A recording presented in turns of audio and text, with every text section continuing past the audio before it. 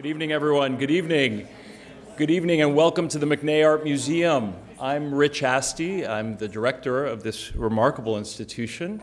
I'm only the third director the museum's had in 64 years. And tonight, because we're at the height of Hispanic Heritage Month, I also am very proud to announce that I am the first Hispanic director of this museum. Thank you.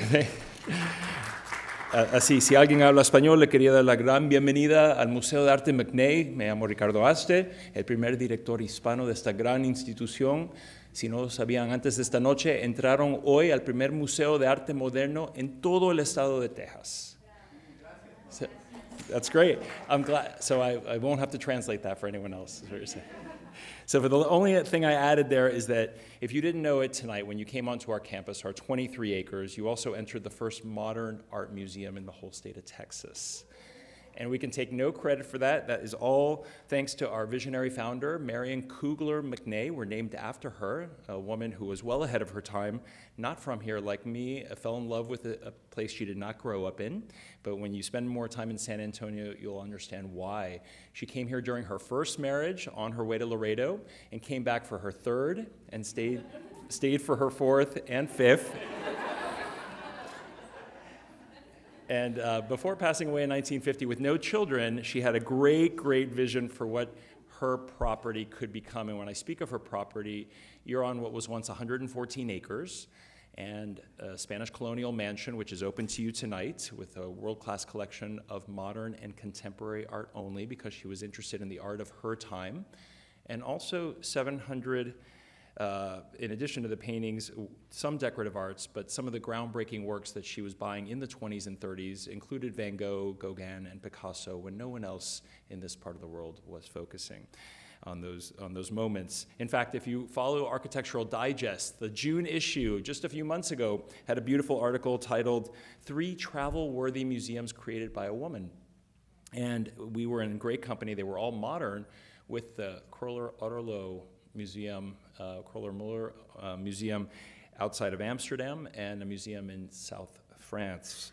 So we have a tremendous legacy here, and since opening after her passing, we opened in 1954 with that great distinction of the first modern art museum in the whole state of Texas. We've been championing those who have been underrepresented, including women artists in particular, because that's how we got here, and also artists of color. And the show that we just opened last night, which is open to you after this lecture, is a testament to our commitment to being as inclusive as every museum should be in this country. And it's Pop America. I didn't mispronounce America. Pop America, 1965 to 75. It's on view directly above you. It's our major fall show and our first collaboration with Duke University's Nasher Museum of Art. And it's the first ever anywhere Pan-American view of the pop art movement. So we know it we're familiar with it because of Andy Warhol and Robert Indiana, Klaus Oldenburg. They're in the show, but they're paired with their counterparts south of the border. And you're in for a major, major surprise of what was going on in these countries. But enough about us, let me talk about you. We are very honored to be hosting tonight not only the 44th Byzantine Studies Conference, but also the keynote lecture. And since 1954, the McNay has been committed to artistic excellence and excellence in everything we do. So we thought the right person to embody our commitment to excellence is your speaker, Helen C. Curator of Byzantine Art at the Met. And my colleague will be introducing her shortly, but I do want to give a shout out to her recent publication accompanying the exhibition at the Met, and copies are available just outside of the lecture hall, but also both of these are available at our store directly above you. And a little bit more of what you're in store for after this lecture.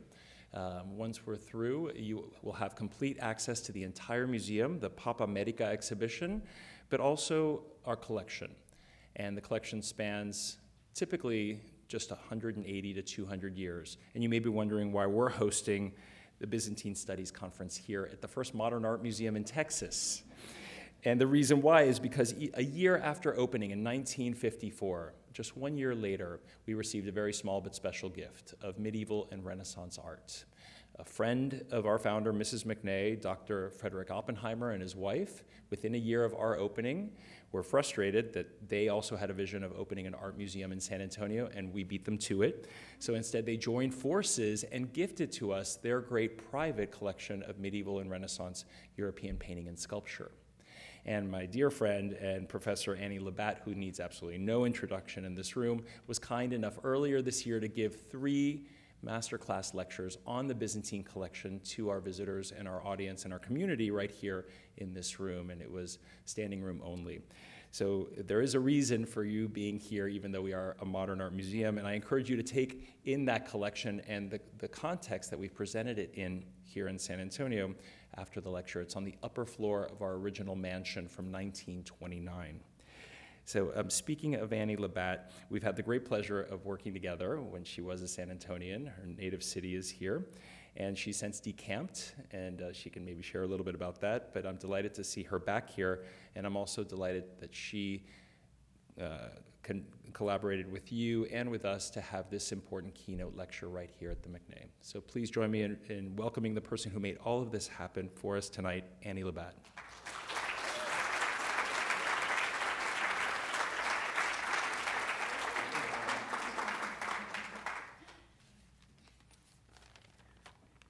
Thank you, Rich. You may not have known when choosing to come to this lecture that you would be surrounded by Byzantinists. You may not have thought that there were very many such people to begin with. But it just so happens that there are going to be about 100 Byzantinists in town this weekend, giving and listening to lectures about art, history, theology, philology, literature. It is not a stretch to say that each and every one of those scholars has been moved and inspired by the scholarship of Helen Evans. Her scholarship takes many forms: publications, teaching, lecturing, but it is through her grand exhibitions at the Metropolitan Museum of Art that she has most given Byzantium its due. Her first large show was Glory of Byzantium in 1997, when she told the very intimidating Frenchman Philippe de Montebello, the president of the Met at the time, that she could do a show about Byzantine art to top the one he had seen in Paris. And she did. She really put Byzantium on the map. In 2004, she did Byzantium, Faith and Power, focusing on the splendors of late Byzantine objects. In 2011, she did a show about the shifting artistic affiliations between Islamic and Byzantine regions in Byzantium and Islam, and now Armenia, a show that the Wall Street Journal tells us is suffused with the spirit of this first Christian nation, the home to Noah's Ark, the center of many trading routes throughout the Mediterranean, and the site of many 20th century exiles and traumas. So, you may not have known you would be surrounded by Byzantinists, but I can promise that just as Dr. Evans has touched each of these scholars, you too will be touched. You may even become a Byzantinist. I did. In 2003, I was a recent graduate of Barnard when I learned about the beautiful catalog of Glory of Byzantium. As an undergraduate, I really had no introduction to Byzantine anything. It was amazing to learn about it through the beautiful catalog. Weeks later, I happened to have a meeting with a curator at the Met, Marion Ainsworth, who had been one of my professors at Barnard, and it just so happened that she knew that the very woman who had crafted and curated that exhibition needed a research assistant on her new big show, and my path was forged. As you will see, once you are in her sphere, you cannot help but be passionate about this field, because she has shaped it and shared it in such incredible and unforgettable ways, and in ways she might not even realize. In every survey that I teach, I play the video that she did for the Met about the David plates. Every time, her voice brings me such joy. In it, I hear her infinite encouragement, erudition, and generosity, all of which my students enjoy. And now you can hear that special voice too. Thank you for welcoming my mentor to San Antonio, and thank you, Helen, for sharing the extraordinary things that you do with my hometown. Thank you.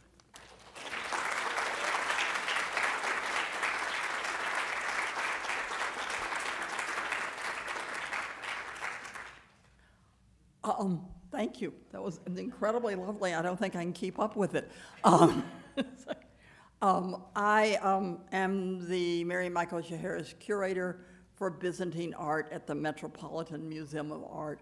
And in the time that I have been at the Met, as Annie says, I have done a variety of exhibitions and installations to try to make people more aware of what all of, or not all of you, some of you, many of you study this world that is in the eastern Mediterranean.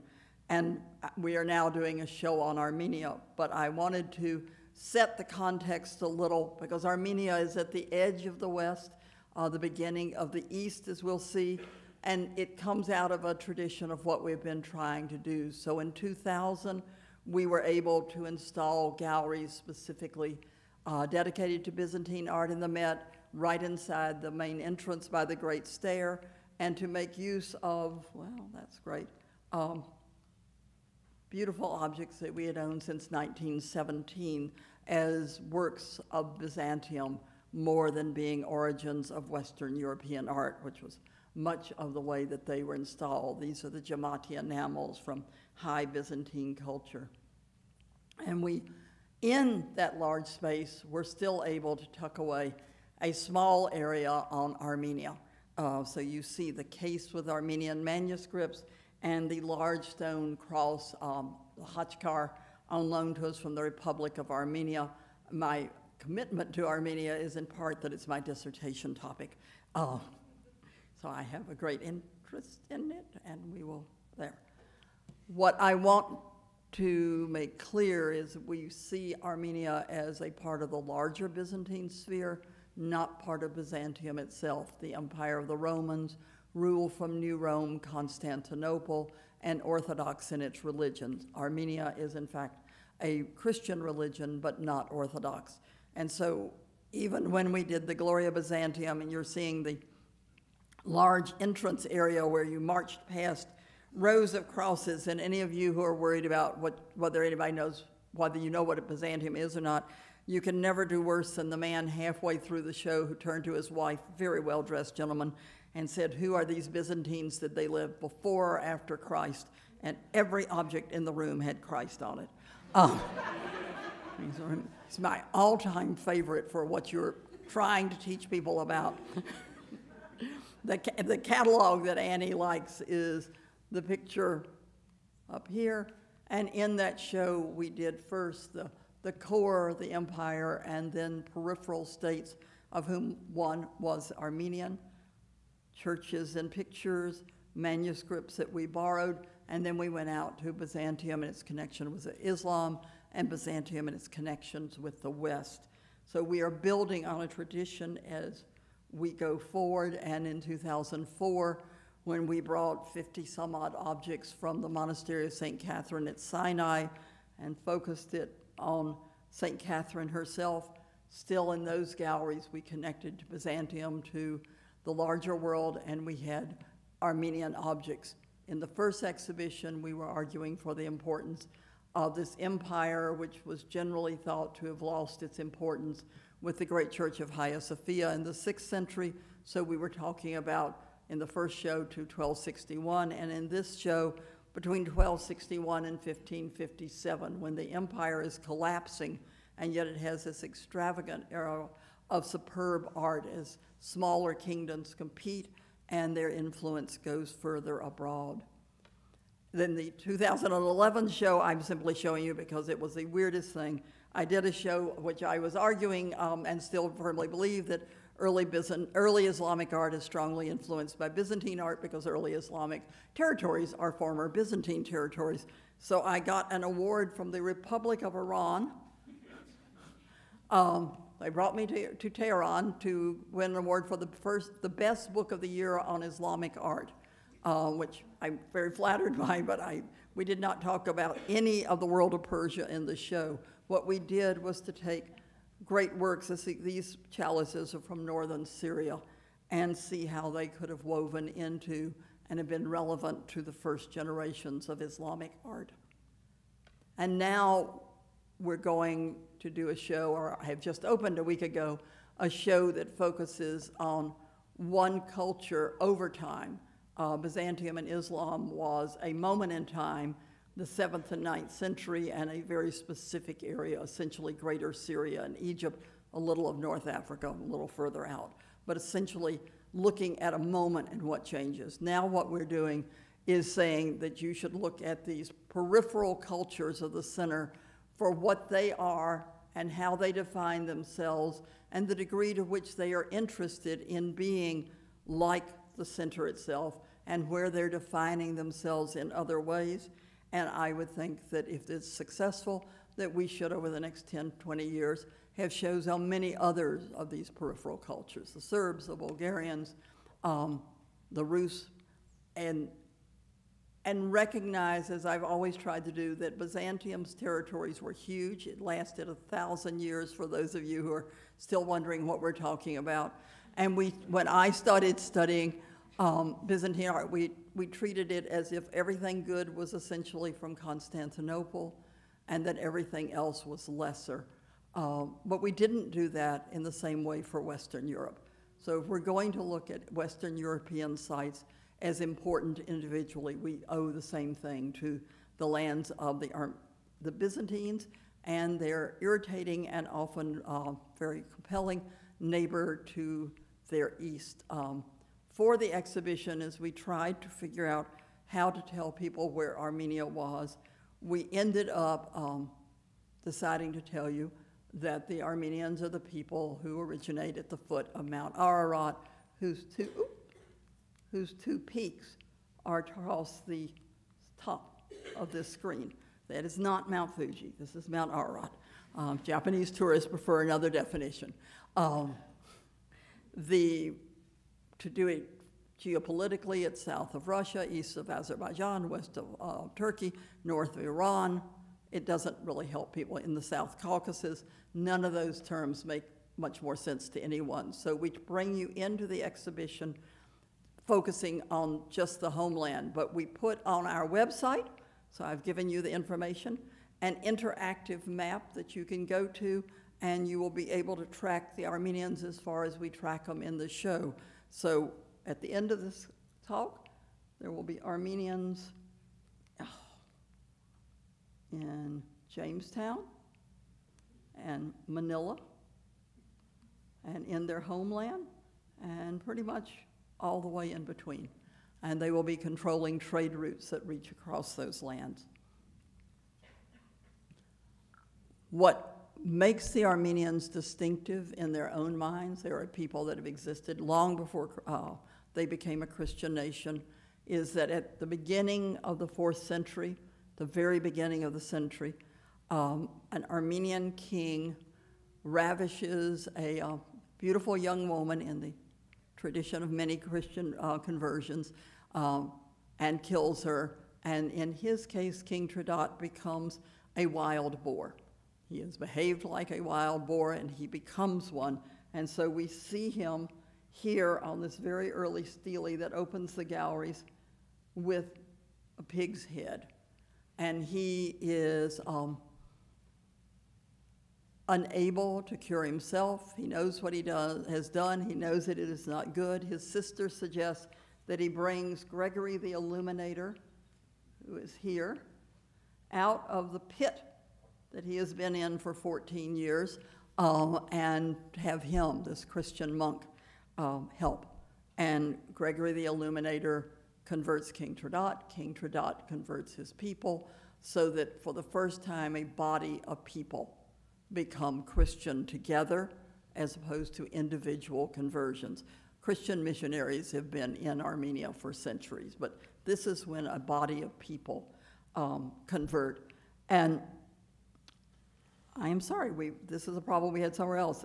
This is a map, which is actually solid. You're going to have to look at it in the book. But it is Matthew Paris's 13th century map showing you that the Armenians in the 13th century that go to St. Albans Abbey in England tell Matthew Paris, whom people that study medieval English art are quite aware of, that they live at the foot of Mount Ararat and that Noah's Ark is protected there by snakes and dragons, and the little black and red lines on the map. And the map describes the Armenians as controlling all the lands to India. They are the pinch point, the funnel spot on northern trade routes, so that in the 4th, 5th, 6th centuries when this is being done, you have jewelry in the show that reflects the fact that they are connected to Eastern art and to Western art, and they are creating a sense, or maintaining a sense of personal identity by, in part, developing an alphabet for their language that can be used to translate Christian text. And that is done by Mesro Mashtat, who is still a major figure in Armenian identification. And this is the Armenian alphabet that will become more fluid, more curvilinear over the years, but will always be one of the ways that Armenians, particularly if you're merchants on trade routes, you have what is essentially a secret language. You have a language that in the installation of our exhibition, we had couriers coming from a number of Armenian sites, and I had a fellow from Helwan University in Cairo, Egypt, whom you might have thought would be no use to me, but Professor Kapelian is an Armenian, and she was chatting with all of the couriers the whole time. Her family on one side goes back to the Fatimids, so the 12th century Armenians in Egypt, and on the other side to more recent arrivals. And we attempt in the exhibition and in the catalog to show you how these people identify themselves in a way that is important, and important enough that they should be more widely understood as part of the history of Christian art. So this is the type of site that are the Armenian churches. This is the monastery of Tatev, and the figure at the lower right is Gregory of Tatev, one of the great Armenian theologians, one who is still read today. And the image itself is painted by Armenians in one of their many outposts where they controlled trade routes in Crimea and modern Poland. As you go through our galleries, the goal was to give you a sense of that architecture that you saw in the monastery of Tatev and that you see elsewhere on photographs in the galleries. And we were able to bring, through the generosity of the History Museum of Armenia, a number of extremely large pieces of sculpture. So the church models that we can give you here, repeated here for you, and this is a little one, give you a sense of how Armenian architecture is like giant building blocks. A cube, a square on the cube, a tall cylinder, and then a cone.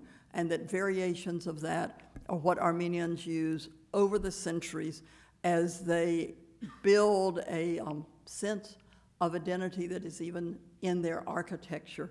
Some of it has limited decoration on the exterior, and these are from exteriors, but many of them, as here and repeated here, just have little tiny bits of elegant molding, and that I'm particularly fond of this little eyebrow because you trace it back to the 4th, 5th century churches in Syria that Armenian architecture to a degree evolves from.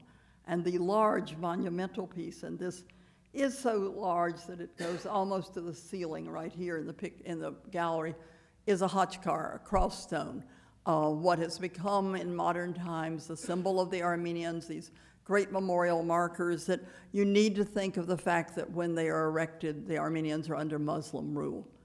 So it's not like putting up a Christian or Jewish symbol in an American city where no one particularly cares. This is a statement in the face of maybe tolerant, but still definitely a different religious control. And the one that we borrowed, for those of you who have ever been interested in Armenian hachkars, it actually has an entire stone lug across here that I've never seen discussed in Armenian books, and we did not know it was coming. So it took us a week and a half to accommodate in the galleries. It's something of a problem. What I've also been thinking about in looking at these is after their installation, the churches are very severe, and these cross stones, which often stand around them, are so elaborately and intricately embroidered that you have to wonder if you in some way are looking at something that connects to what we know as a great tradition of textiles. Armenians control textile trade routes. We have records of sites in Armenia being famous for their purple carpets for this and that. None of it survives, and I wonder if we'll ever be able to connect these hutchcars in some way to that. The other thing that the show revealed that we had not really thought about was that many of these buildings are built at a time when the Mongols control Armenia, and there are many, many manuscripts in which people write about the devastations that the Mongols do to their lands, the number of people killed, the places destroyed, and we tend to think that this is a period of almost no art and culture, but at least 3 Armenian families control trade routes for the Mongols, and they become quite wealthy doing it. And by the accident of what I could borrow and what survives, I have several pieces from the family of the Prosh. And this is Amir Hassan, the son of the gentleman here, who's donating this gilded reliquary with his hands up in the prayer pose. These are works at a moment that we would think there was no wealth, there was no power in Armenia. The Armenians are running, particularly textile trade, from China, where the Mongols are, to the Mediterranean. And the Prosh, the Arbelians, the Zakharians are clearly becoming quite wealthy from it and very dominant, and they promote extensively intellectual life. So there are a number of monastic scriptoria that are under their patronage and under their funding, and we often find in Armenia these beautiful reliquaries of the True Cross, where right at the center you have a rock crystal and then a tiny fragment of the True Cross. We have records of Byzantine emperors giving bits of the True Cross to Armenian rulers, and we also have the Armenian tradition that Saint Ripsime herself brought the True Cross to Armenia. What will happen in this period when the Mongols are in control of Greater Armenia, the foot of Mount Ararat, is that a large number of Armenians are moved by the Byzantine Empire inland, away from the Anatolian plain, away from the east, and the most successful of them are the ones who move all the way to the Mediterranean and control the kingdom of Cilicia, which is essentially where Syria runs into Turkey. And you're looking at a depiction of what survives of the fortifications of the capital city of the Armenians at Sis, a site that is still there today. The Armenian portion has been destroyed, but the site is still a functioning city. And this world of these Armenians do the opposite from Amir Hassan, whom I forgot to talk about. He's wearing Mongol dress.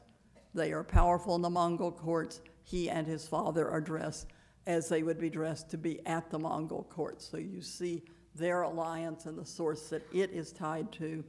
When you get to Sis, the dress becomes more oriented to the 2 great powers that the king of Cilicia is competing with, the Crusader states that all have Armenian wives, and the Byzantine Empire itself. The first king of Cilicia, right at 1200, is given a crown by both the Crusader, by Rome, and by the Byzantine king. And the kingdom of Cilicia begins as a sub-state of the Byzantine Empire, and in the 13th century emerges for a certain number of decades as a very powerful source. And we were able to borrow from the Brotherhood of St. James in Jerusalem, which is an Armenian compound established by the 12th century for sure, this manuscript by one of the greatest of the Armenian artists, Toras Raslin, and this is Prince Levon, and this is his wife, Lady Karan. They're both members of the ruling dynasty, the Hatumids, who by his lifetime are allies both with Louis IX, King of France, and the building of the Sainte-Chapelle, and with the Mongol courts. The Armenians of Cilicia send Prince Levon's uncle to the Mongol court, and he returns with a peace treaty and with a Mongol wife. Mongols do not do treaties with signed texts, they do them with marriage exchanges, so we have records of Constable Simbat's half Mongol child at the court years after this picture would have been made. It is a fascinating thing for those of us who are Byzantinists, because Christ's blessing, this elaborate patterning, the two angels, the columns, the way the figures stand, are all what we think of when you're thinking of Byzantine imperial imagery.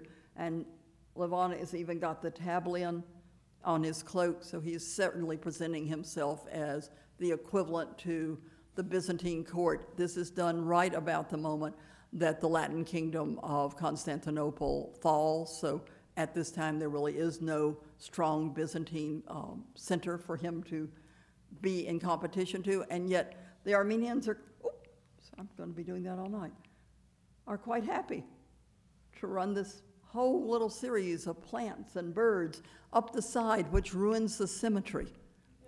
And the Byzantines would have been so focused on the perfect symmetry of it. And the Armenians are fully aware of that, and they do it, but they don't care to maintain what we think would be that important symmetry. And I was interested that the men installing the galleries kept talking about the liveliness of the Armenian art. Prince Levon's uncle, another one, he has a lot of uncles, they're all powerful. Archbishop John is this man at 2 ages of his life. And in the first one, he is wearing clerical robes that include the fleur-de-lis of France. And whether they come from as far west as France itself or from one of the cadet branches of the French royal family closer to Cilicia is not totally important for this question. Certainly the last Armenian king is buried in Saint-Denis in Paris with the French kings because he has so much French blood in him from the Lusignans. What this manuscript has, along with Archbishop Johannes introducing this family who here are posed in a much more crusader pose, a crusader prayer pose. The Virgin is spreading her mantle over them. The Christ child you could associate easily with Italian painting of the 13th century. In a few years, the Met's doing a show on Sienese painting, and we will once again return to the question of how do these work with Duccio's famous Madonna of the Franciscans, because this work and others that relate to this pattern are very specifically dated into the 1270s. And we date Duccio's Madonna much later, so how do they connect? Probably through Franciscans with manuscripts, I would guess, because by this date, the Franciscans are very, very active in the Cilician capital. By 1289, they have their own monastery there, and one of the last Armenian kings badly wishes to cease to be a king and to become a Franciscan monk. But here, he's still elaborately dressed, but the lowest level of his garment has a Chinese dragon. And we have in the galleries a fleur-de-lis silk and the Chinese dragon this has been compared to. I will tell you that I think this is the two ends of their trade routes, that the Armenians gather people coming from Western Europe, further west in Europe, into their port cities like Ayas, who are very important on maps for trade routes, and then move them across the Mongol-controlled lands of the Ilkhanid Mongols of Greater Syria, the Yuan dynasty in China, the Golden Horde of the north, and that thus it makes perfectly good sense that Marco Polo would arrive in Ayas and end in China, because we have records of Armenians helping people get all the way to the Mongol capital. We have records of the Armenians being able to protect people who are in the Mongol capital and are threatened. What will happen, yes, to the Armenians of Cilicia is that as the Mongols are attacked by the Mamluks from Egypt, a body no one ever expected to be so successful, the Mongols eat up the Crusader states and they move north and north. The last Christian port that is available is the ports that go with the Kingdom of Cilicia. And as that happens, Cilicians both stay in Cilicia, but they also spread out. Some stay within the Byzantine Empire, because this is one of my favorite books. This is an Armenian in Byzantine military wear. He is a Byzantine general. It's the only image of a Byzantine general in Byzantine military dress. His name is Armenian. The duke he serves is Armenian, and they serve a Byzantine emperor who is partially of Armenian descent. The manuscript is written in Armenian. He has to have been Orthodox to have the rank he had. He comes from Thrace, this land west of Constantinople. The manuscripts with the textiles I was talking about are here. The dragon is there. Taurus Roslin is here. And we have this wonderful arm reliquary. And again, you have a motif that the Armenians get from elsewhere and transfer into something that is profoundly significant to them. Arm reliquaries are a Western type of relic container. This one is St. Nicholas. So the Orthodox St. Nicholas, the medallion on his hand looks very Byzantine. He is a patron of travelers. He's Santa Claus to modern man, but he was a patron of travelers, so he would make sense on people that dominate trade routes. The close ties with Rome may be important because in the 13th century there are popes named Nicholas. What will happen to it in Armenia is it stays in Cilicia, this place, on the Mediterranean, but its influence spreads across Armenia. And part of it is as the Mamluks destroy the Armenian lands, some stay there, and as with all the other manuscripts we say into the 14th century, they're still quite affluent because there's still a lot of gold ground manuscripts. This one is by Sargis Pitsak, Sargis B-E-E. And he is quite confident of himself that in a gospel book he paints himself. And if you look at it closely, he is painting the head of the Armenian church, the Catholicos, who resides at Sis. And at the top, you have Matthew introducing the Gospels and the Gospel of Matthew itself. So while Sargis is the smallest figure, he has carefully posed himself very much like Matthew. And a willingness to present themselves that we don't think of when we think of the Middle Ages. We don't think in general of Byzantines or Byzantine-related being so dominant in showing their artists and their artists showing themselves as positions of power. And then the Armenians from Crimea, from Cilicia move, and many of them move to Italy, presumably ones most allied with the Roman Church. And so you get this beautiful manuscript made in Bologna, which will be a site important to us as we go on in this lecture. Others move to the Crimea, like the Grigorov-Tatev manuscript I show you, which I think they moved to because it is still controlled by the Mongols, so they can pick up their trade routes and move them easily. And others go back to the Armenian homeland, back to the base of Mount Ararat.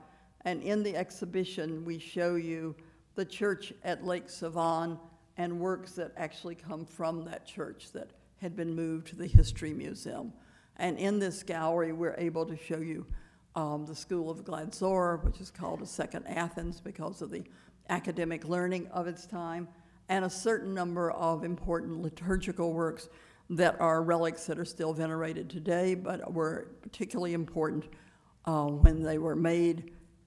And one is this banner, which shows you Gregory the Illuminator, Ripsime, and Tridot, and it's made in the 1440s, and it becomes a symbol of the person who is the official Catholicos, because there's a great deal of chaos as the Catholicos in Cilicia remains there, but they elect a new Catholicos in Greater Armenia, and they are competing.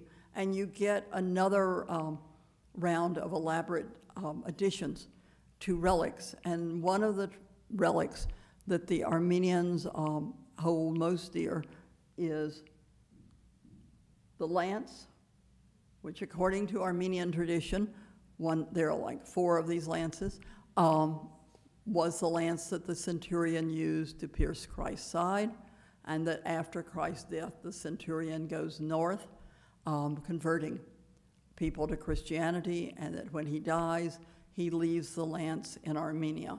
And as with many of these traditions, we do not have records on the lance for many years, and the lance we were allowed to borrow is the copy from 1700 of the original. The original did not leave Armenia. But what is interesting for the exhibitions part is that that lance is given to a very ancient monastery in the 1300s by the Procyon family. And the original container, which only survives in a few inscriptions on the back, talk about the Prosh dedication of it. And when they give it to this ancient monastery, the monastery's name soon becomes the Monastery of the Lance, which is Gegard.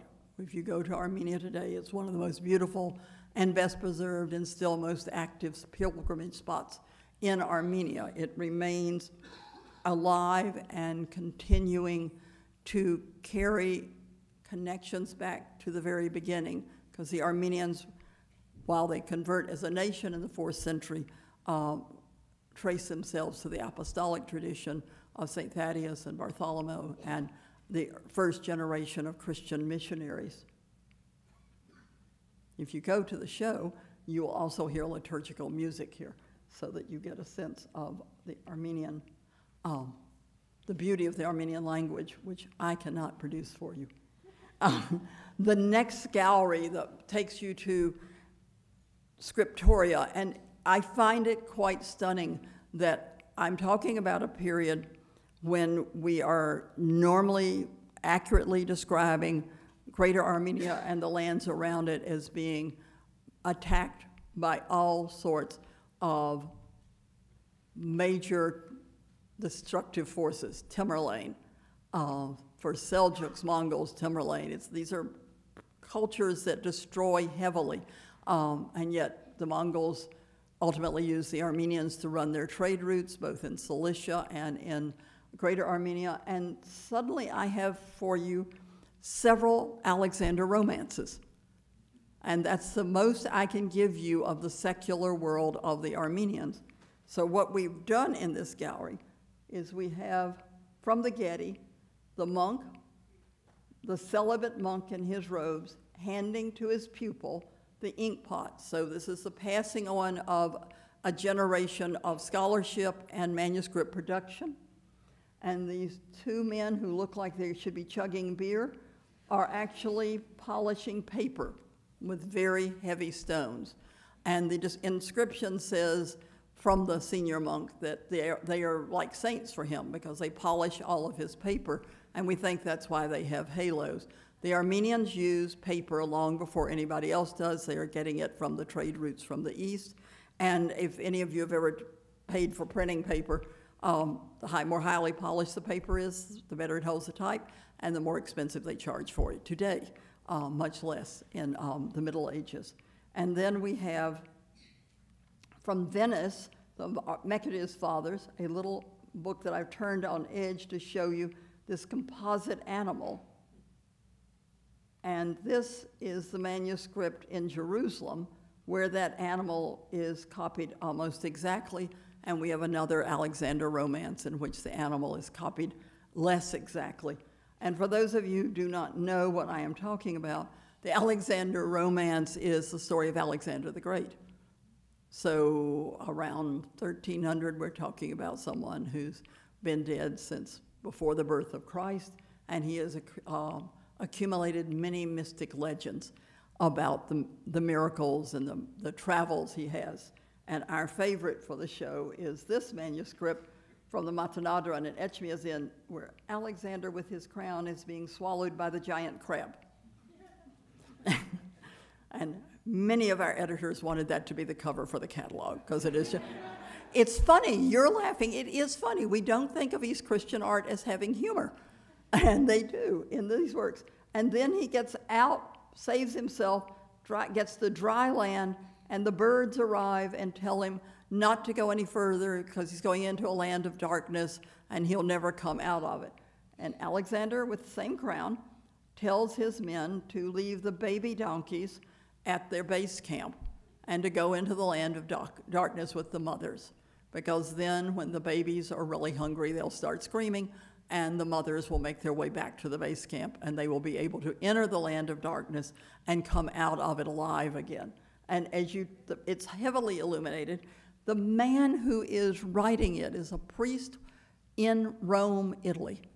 He has gone on a mission to Italy. And when he is writing this, one of the men working on it with him is another Armenian artist, this gentleman, who is Jakob of Yulfa. And as you can see, his wardrobe is very different from Sargis Pitsak's, but he is equally willing for you to know what he looks like. And in this manuscript, this is, when you see it up close, this is a beautiful, beautiful image of the cross coming at the second coming, and the wings of the angels are the lines that you see extending beyond the edge of the frame. And it's very elegant. Jakob is also credited with this manuscript, which people suggest he was taking drugs as he drew it, because as you look at it, it is so weird. This is God. And this is God on the seventh day of creation. I think he looks like a 1 to 2 year old child when you have those huge heads on little babies and the tiny bodies. And God is looking at the creatures of Ezekiel's vision. And the heavens are behind him. And then on the last page, shrunken tremendously, he is welcoming you through the gates of heaven. And you have had the other days of creation earlier in the manuscript. And it too goes on to have a number of amazingly complex and exotic images. And Jakob himself is, in a way, evidence for what happens to Armenians. He is from a town called Yulfa. We have a hotchkar from there in the exhibition. It is a town that in part of his life is part of the Ottoman Empire, and thus he is an artist of the Ottoman Empire. But in the last galleries, we will leave the Ottoman Empire and enter the Persian Empire. And the movement of a large number of Armenians from Yulfa to the capital of the Persian Empire, where they establish a residential section, New Yulfa, includes a large number of artists moving, and Jakob paints in both Old and New Yulfa. And thus he is one of the artists that brings the traditions of the Lake Van region of Armenia into Persian lands. Oh.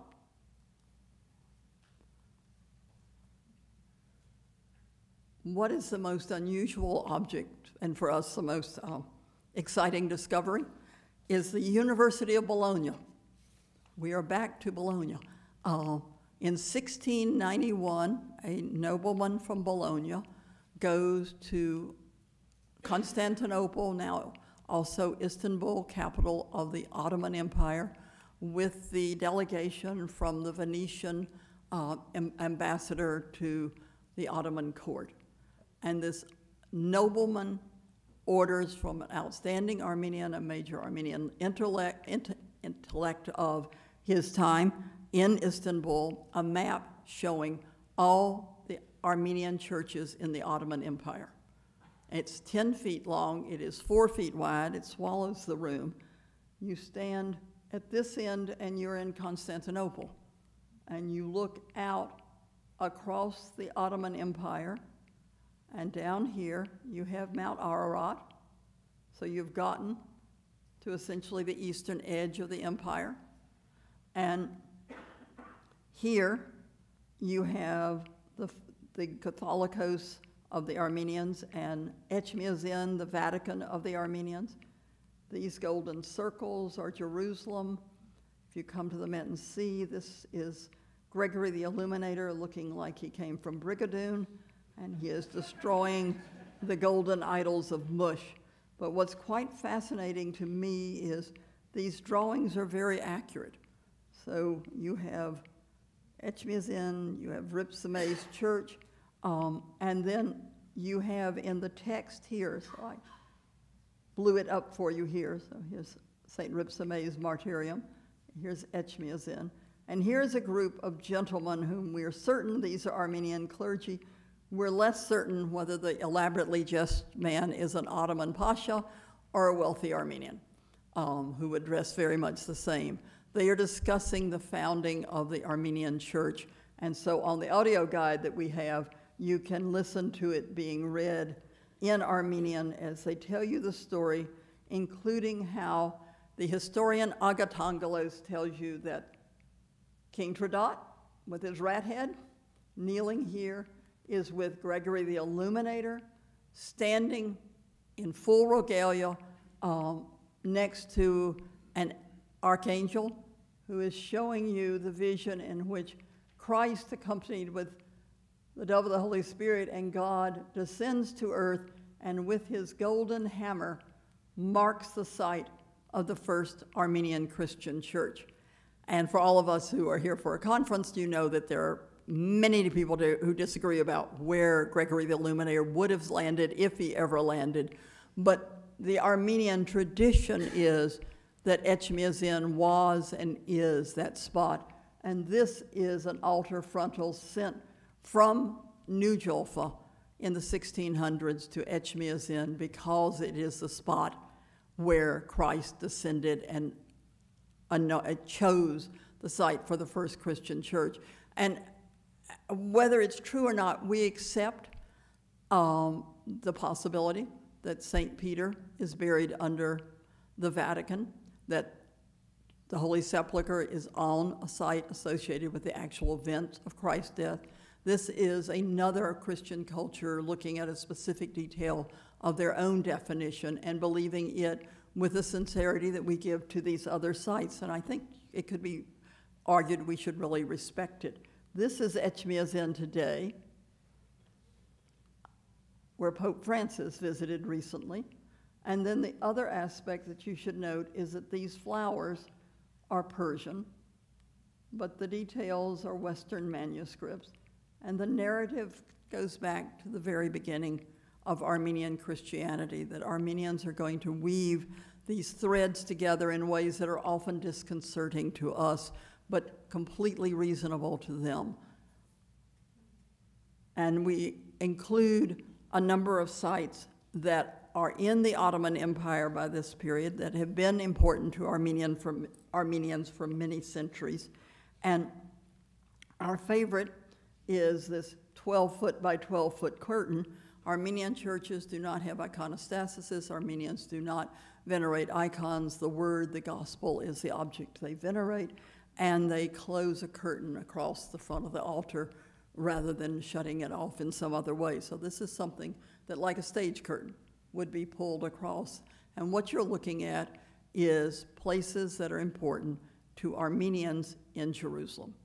Not just places sacred to Christians, but places sacred to Armenian Christians. So here you have the Armenian quarter in the Old City, where they are established by the 12th century, and they have the head of St. James, which is depicted here. And over here you have the Holy Sepulchre and the Stone of Unction. And in here you have the names of the donors, because this yellow line tells you what everything is. And then we're still trying to decide, is this pilgrims who have come? Are the three priests with the chalices making a Trinitarian statement? Exactly what this is. It was printed in what is now Tokat. The technique that it was printed in is brought from India. And by this date, Armenians control all the internal and external trade in textiles in India. It won't last forever, but for now they do. And they are still in Cis. They're no longer the kingdom, but they are wealthy there. And you have this cover where you see what happens to the arm reliquary that begins with St. Nicholas. This is the recently rediscovered arm reliquary of Shahak Patev, who is the Catholicos in the 4th century who urges the writing, the Mesrop Mashtaj, to create the alphabet. And when this work was in the exhibition that some of you will have known that was in Paris in 2007, it was associated with another saint. And what has happened is they found a large glass negative that along the side identifies it as Shahak Patev in Russian, French, and Armenian. You can tell what countries it's dealing with at the end of the 19th century. but each of the prelates holds an arm reliquary, and they hold it because of this large cauldron. In the Armenian church, the oil for unction is made every 7 years of 40 herbs and spices, and in part of the very elaborate ceremony, the arm of St. Gregory is used to stir the oil, which then allows you, of course, to see the sacred oil as going back to the founder of the Armenian church as a nation. And the arm is a symbol of, he who has the arm is he who is the Catholicos. You also have a very lovely gold pyx from the Gulbenkian Museum in Portugal, which is very appropriate because the pyx is one of the works we have in the exhibition that come from Kayseri, ancient Caesarea, which is where Gregory the Illuminator came from. So again, you have a wealthy and important Armenian community. And for people interested in antiquities or Islamic art, two other people that come from Caesarea who are Kayseri, who are Armenians, are Kalekian and Kevorkian, who are two of the major dealers in the late 19th, 20th century who bring immense amount of art into museums in Europe and America. And Kevorkian Fund was incredibly generous funding the show, so we're very fond of them. And what will happen is that these Armenians in the Ottoman Empire, and particularly in Julfa, which is just where everybody beats everybody up, are Ottomans in the previous slide. And then Shah Abbas arrives to take control of Iran, and he builds a new empire, the Safavid Empire. And what he does in 1604 is to go to Armenia, go into Armenian lands, which to him are simply Ottoman lands, and to take the people of Julfa to his capital. The people of Julfa are incredibly important in control of the silk trade. Shah Abbas wants to use the silk trade to build his wealth. Silk is to his time frame as oil is to us, as cotton was in the era of the Civil War. And so he negotiates that all the Armenians living in Julfa will come to his capital. They will, if they're rich, they will ride in a carriage. If they are not, they will walk. And if they walk, many of them will die. So it's a very horrible forced migration, somewhat like in this country, the Trail of Tears. And when they get to Isfahan and ultimately establish their site of New Julfa, they, within a very few years, are placed by the Shah in charge of all external trade for the Persian Empire. So that when Sheila Canby, now the head of the Islamic department at the Met, but previously in the British Museum, when she did a wonderful show on Shah Abbas, the first gallery was Armenians, because no ideas came into Persia that weren't allowed in through this Armenian trade. And the Armenians then, in charge of this trade, spread out north into Russia, where they give a diamond thread encrusted throne to the Tsar, all over India, where they are invited to control the trade routes, out to Manila by 1614. And Martin the Armenian is at Jamestown in 1618, probably trying to figure out if Jamestown would be a good place to grow silk. Seriously, I mean, it's a commercial venture. One portion of these Armenians, again, they hold to the traditions of the past. So you have John the Evangelist being dictated to for the book of the Gospel of John and pointing to Prochorus to write it down. And by this time, the Byzantine little black semicircle that is the cave from which he emerges has become this pulsating light of inspiration, but it's also the cave.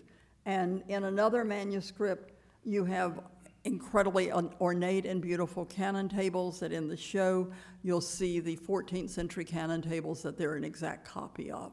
Things come to Isfahan, Isfahan honors them, and at the same time, you have wealthy Armenian prelates, and you can tell from the inside of this church that they're also looking at modern, contemporary Western art and are copying it all over its walls. so much so that it is possible that this scene here is the same scene in a church in Colombia in Latin America. A scholar that I was with at the Getty with says that the church she studies there is copied in Goa and in this one church in Isfahan. And the Armenians are in Colombia collecting gold and silver for the Shah. And the Middle Ages for the Armenians and my talk end when the Armenians are able to have extensive numbers of printed books in Armenian. And their first printed book is much earlier. It's in the upper left corner, and it's from 1512. And it's essentially a book for merchant travelers. It gives you some prayers that you could have kind of a little service for yourself and remedies for various maladies. But in 1666, the Armenian merchants of New Jaffa fund in Amsterdam the Ashkan Bible, which brings more of these Western images into the East because they buy the wood blocks of Christoffel von Sichem, a man who had no interest in copyright law and made wood blocks on any style he liked. He added Albrecht Dürer's initials whenever it pleased him. But the wood blocks actually reach as far as Constantinople. And then in 1995, these Dutch merchants make this huge map, which looks like a map appropriate for any rich person in the world, and they were made for every rich person in the world in different languages. But what's distinctive about this one is it's totally in Armenian. So it is, the Armenians are rich enough, affluent enough, transporting goods of sufficient wealth that there is a market to sell them these huge maps. And you can't see it on this, but right down there, there's a little phrase in Persian saying a view of the world. So we think they're for the Khojahs of Isfahan rather than for the wealthy Armenians in the Ottoman Empire. And then finally printed books reach Etchmiadzin itself, and we were encouraged to borrow a book from Etchmiadzin's printing house so that we would be able to borrow the other things we wanted from Etchmiadzin, but also because then printing is actually being done in the heart of Armenia. And interestingly, the book we were lent is Josephus' War Against the Romans. And it is a book that is thought to have been printed to encourage Armenians to stand up to the Ottomans and the Persians under whom they were occupied, as Josephus' people had stood up to the Romans, so that it was a type of political propaganda. But it also goes with the fact that the Armenians know Plato and Aristotle and have connections to classical learning throughout the time frame of this talk. In the end, the Armenians are part of the world we live in. Through these centuries, when I began studying Armenian art, they were still being taught as the people who were isolated and no one ever really knew them, and thus they represented a lost purity of the early Christian world. What we hope this show has shown is that they are in fact actively engaged in the world in many ways in the broadest possible sense. They are always anchored back into their homeland.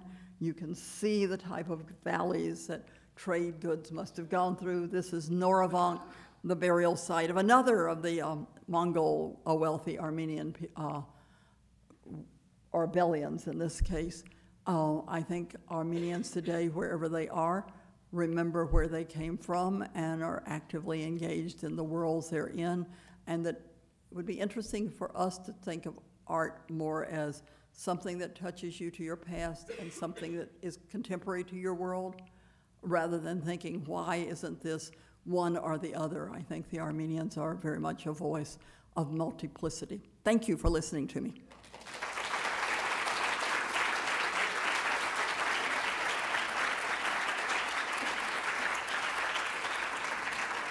Sure.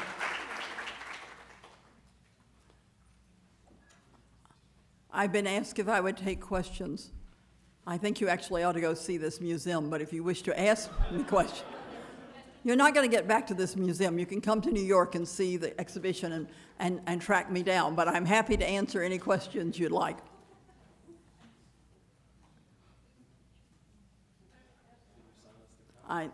Go look at the McVeigh.